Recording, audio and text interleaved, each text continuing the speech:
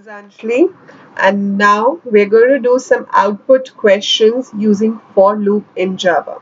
So this video is specifically on the procedure, like how do we use for loop when we have the code and we have to tell what will be the output of that code.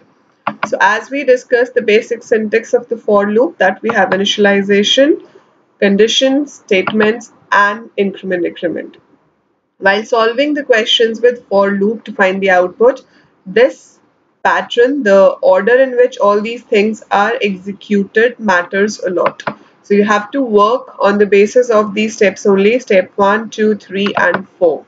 So I'm showing you two examples in this video that how we get the output for a given for loop code. Like the first example is this. The question asked is what will be displayed in text area 1 after the execution of the following loop. Now here we have this for loop where we have int I is equal to 5, I less than equal to 25, and I is incremented by 5 every time. What are we doing inside the loop is we are setting some text in the text area, and what do we set over here? We first get whatever is there in the text area, plus we add a space, plus we convert an integer value which we get after multiplying I with 2. We convert it to a string and concatenate with the existing value of the text area. So the meaning of this statement is that first read whatever is there in the text area, plus means join a space with it, then join the value of 2 into I with it. Now let's start how the code executes. Okay, the first thing is initialization. So I becomes 1. So initially I is not 1, sorry, 5. So here initially I gets a value 5. So I is 5. Then the condition is I less than equal to 25. Fine. So since I is 5 right now, we check if 5 is less than equal to 25. Yes, it is. It gives me true. That means we are supposed to get inside the loop over here. Right now the text area is blank. Blank plus 2 into I. I is 5. So 2 into I gives me 10.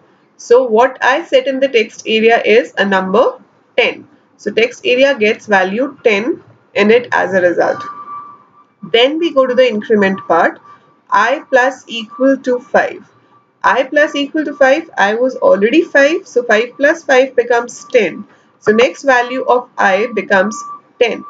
Then we check the condition. This condition again, I less than equal to 25. Yes, 10 is less than equal to 25. It's true. It's true. So we have to execute this line again.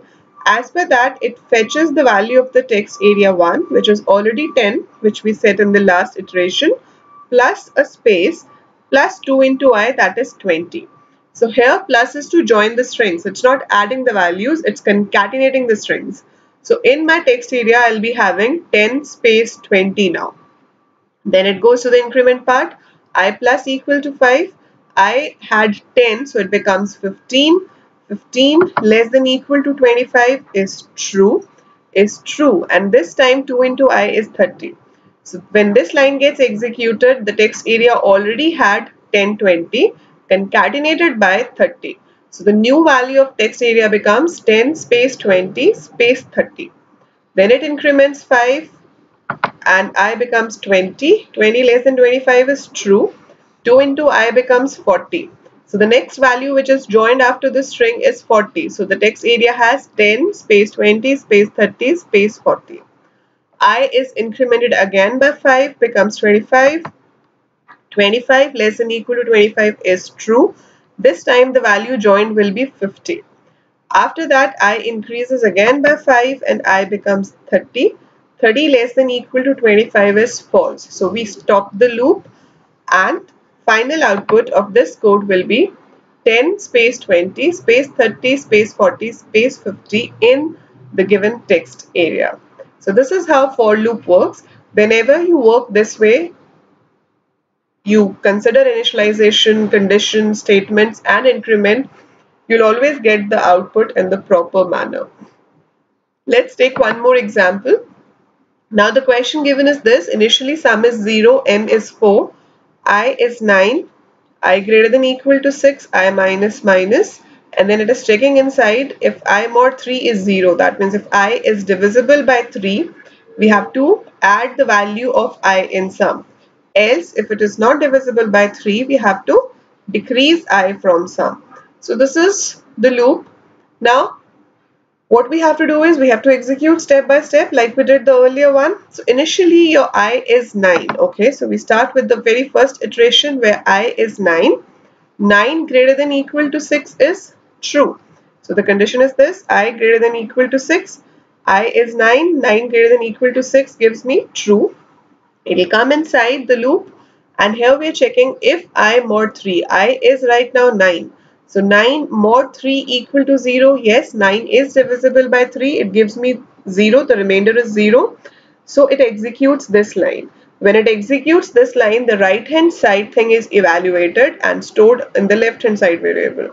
Sum was initially 0. 0 plus I is 9. So 0 plus 9 gives me 9, which is again stored back in sum. It will not go to the else part since the condition was true. So this part is simply skipped, and we move on over here to the decrement part. Now it is I minus minus. I was 9. It is decreased by 1 and becomes 8. And then it checks whether 8 is greater than equal to 6. Yes, 8 is greater than equal to 6. It's true. It's true. Then it checks the if condition. If I mod 3, 8 mod 3 equal to 0 is false since it's not divisible by 3. So it goes to the else part and executes this line. Sum is equal to sum minus I. Sum was 9 in the previous iteration. So we are going to continue with the same value. Sum is 9. 9 minus 8 gives me 1, which is again stored in sum. So the new value for sum becomes 1. Then we go to the decrement part. It becomes 7. I becomes 7. 7 greater than equal to 6 is true. Then it comes to the if thing. 7 mod 3 equal to 0 is false. 7 is not divisible by 3. It again comes to the else part. Now the previous value of sum was 1. 1 minus 7 gives us minus 6. So new value for sum becomes minus 6. Then it goes to the decrement part again. I becomes 6. 6 greater than equal to 6 is true. Then it comes to if 6 mod 3 equal to 0 is true because 6 is divisible by 3. Then we execute this line. Now the previous value of sum is minus 6.